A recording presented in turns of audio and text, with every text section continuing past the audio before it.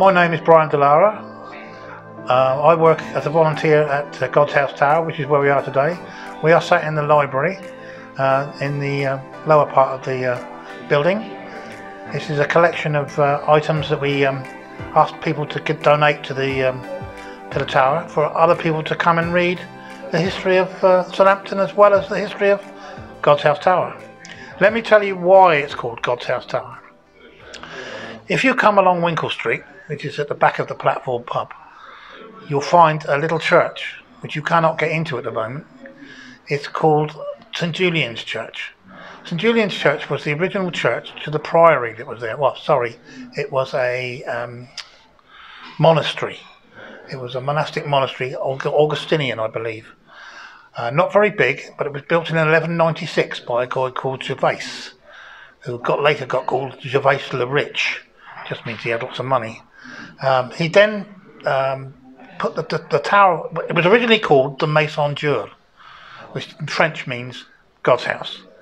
But after the tower was put up, of course, the tower became known as the tower next to God's house, so it became God's House Tower. So it's not religious at all. This building is not anything to do with religion at all. So that's how it started. It started life as a defensive tower called the Lambscott Tower, which had a set of stairways going up. If you come up into the Crawford room, you will see a set of stairs that go absolutely nowhere. And this was the original tower.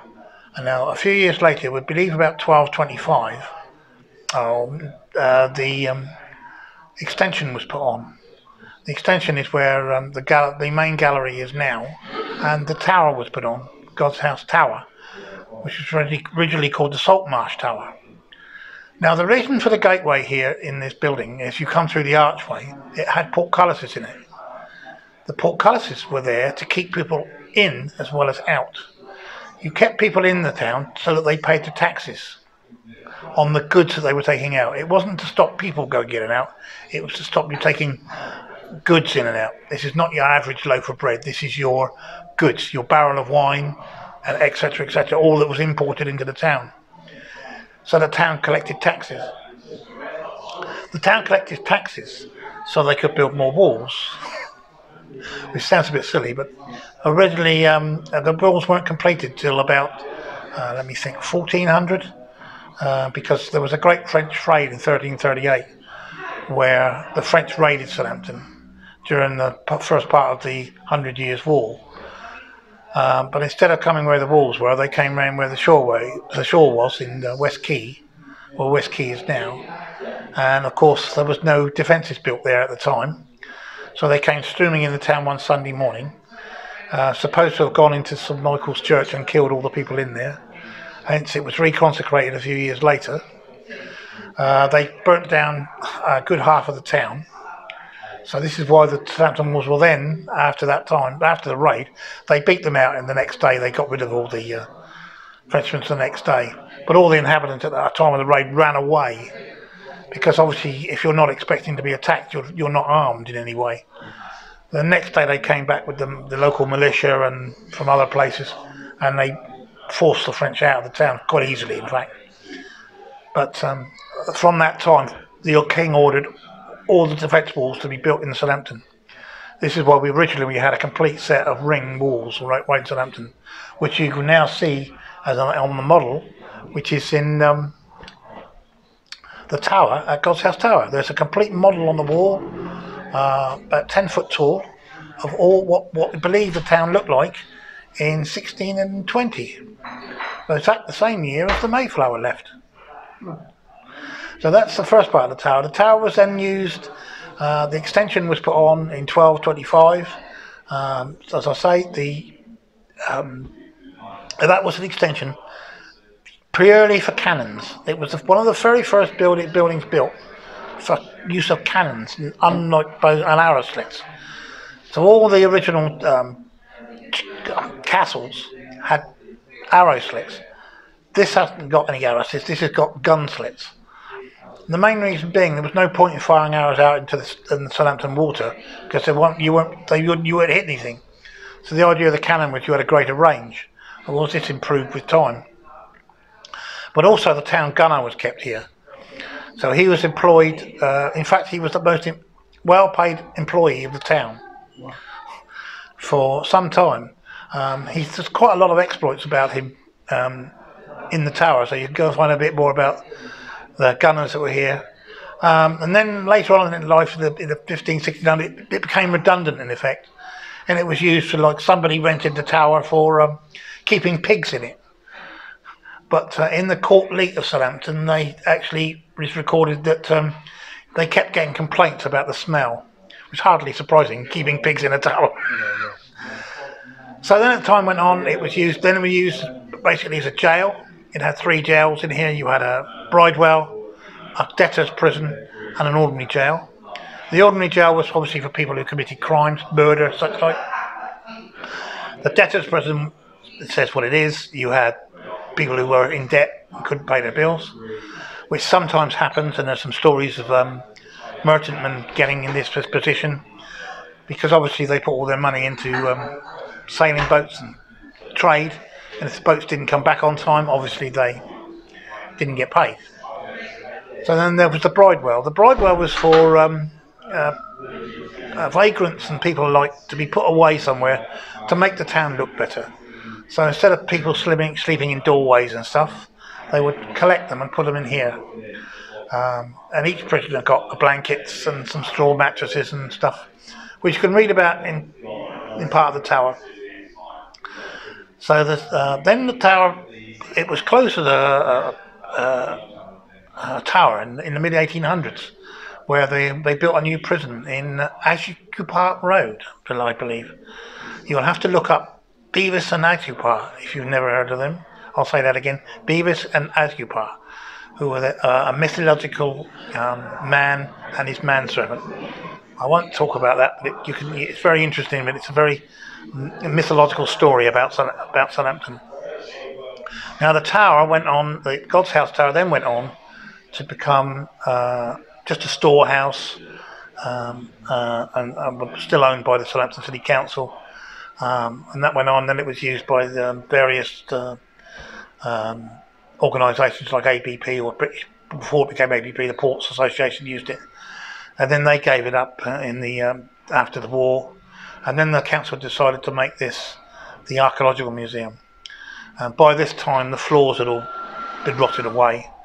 So the current concrete floors were put in and were used for the Archaeological Museum from 1961 till 2011, when it closed. When they closed and moved the archaeological department to another part of Southampton. So and now it's a arts and heritage venue for anyone to put a display on here, and we have various art interpretations going on at the moment, and they will change this is now January, they will change this month and in next month. So we've got that. We have the art gallery, which is a permanent gallery, which will have different paintings in there. This is just for paintings. Southampton City Council has loads of paintings, lots and lots of quite important paintings, but they're really, unless you go to the art gallery, they're not on display. We're hoping to have different displays out throughout the next few years.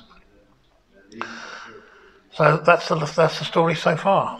But we also have interesting things like the Crawford Room, where I normally frequent. The interesting about the Crawford Room is, well, it's named after a guy called Crawford, O.G.S. Crawford, who worked for the Ordnance Survey from the early 20s till he retired. He started life in India. He was born in India, almost immediately sent home to his aunts. His mother died, so they sent him to his brother sent him to his aunts in Scotland. He then grew up and went to college and university, but there was no such thing as archaeology when he was in the early 1900s, when he was doing college work. So he became an anthropologist, which he regretted. He always wanted to be an archaeologist. So then he joined up for the First World War. He then got into doing the ordnance work, so he would go up a tower and mark out the position of the enemy guns on a piece of paper. he would go back to his office and work out where that was on the maps, draw up a map or a copy of a map to give to the gunners the next day, and they would shoot at these positions. Pardon me, he did this for some time, and then the Royal Flying Corps wanted people to do the same thing but from aircraft. So he would go up, he was one of the very first people to go up in an aircraft as an observer, which he did, and he got shot down for the first time, but landed relatively safely, but he got shot in the foot, but he landed on the English side. He came home back to England and spent 5.5 months here with his foot being repaired. In the meantime, he had met over in on the front lines of the First World War, he had met H.G. Wells. So he came and stayed with him for a while back in England. He then went back after his foot was repaired, and went flying again. But this time he got shot down again. This time he landed, unfortunately, on the German side. So he was captured and put in a concentration camp. But he was only there a few months before the end of the war. He then went on to join the Ordnance Survey when he returned to England after the war, basically to put monuments on the Ordnance Survey maps. So he was the man that put Stonehenge and all these different places on the Ordnance Survey map. Before that time, it was just an M, which meant monument. So he went out and drew the stones, and actually, but came back, and then they put them to the people actually drew them on the maps. He was one of the key guys that did aerial photography, because they started aerial photography at the end of the First World War. He then knew the people that were doing it, because it was done by the same organisation, the Royal Observer Corps. So he went up to see them, because he knew some of the pilots, obviously from the First World War, and took them into doing different areas of the country, because they would go out and practice. So they would go out and practice their techniques and what they could learn from aerial photography, but also in different places. So he discovered things like the walkway from the River Avon up to Stonehenge. He discovered Woodhenge on the maps. So he discovered an awful lot from these photographs that he then put on maps. He would go and measure them and then put them on the maps. So he did this for many, many years until he retired. He lived in North Baddesley, where he died at the age of 71. Go to the museum, come to God's House Tower, come to Tudor House, come to the Aviation Museum, because that's very historic as well as modern stuff. There's an awful lot of history around it. A recommendation is to go and do one of the guided walks. There's a thing called the Southampton Tourist Guide Association, or on the internet, the Southampton Tourist Guide Association. If you contact them via the internet, all their walks are on there. You can pay online. Most of them start currently at the Bargate, and I think they're on a Saturday or a Sunday morning, and it's a very interesting, well-informed guide of what guides you around mostly the old walls of Southampton, but they do different tours throughout the year. They do a ghost walk, do a cellar tour, they do lots of different walks. So contact the Southampton Tourist Guide Association for guided walks. Well, what got me into it, but I like medieval history. I have done for many, many years. And my wife and I, when she was alive, used to go and visit medieval churches all around this area. And there are a lot of them in southern Hampshire. All places, Minstead, Lymington is a medieval church. They're all over the place. They might not look medieval, some of them, but there are many of them that are getting on for 1,000 years old. I mean, I lived in Hythe, and there was Dibden churches, for example, is a medieval church built in 1150, same as the one at Fawley. Dibden Church historically it was rebuilt after the First World War. It was the first church to be bombed during the Second World War, sorry. So and of course it only had an incendiary device, but because it's a medieval building and basically a timber frame on top of a stone building, the roof caught fire, and by the time somebody saw the smoke, that was the end of it, really. Fawley was lucky; it did get attacked, but they managed to put the fire out before it really got hold. But there are a lot of history in Southampton. St Michael's church got damaged. It didn't get hit, but it got damaged from blasts close by. There is a story going around that St Michael's Church was used as the focal point for the bombers.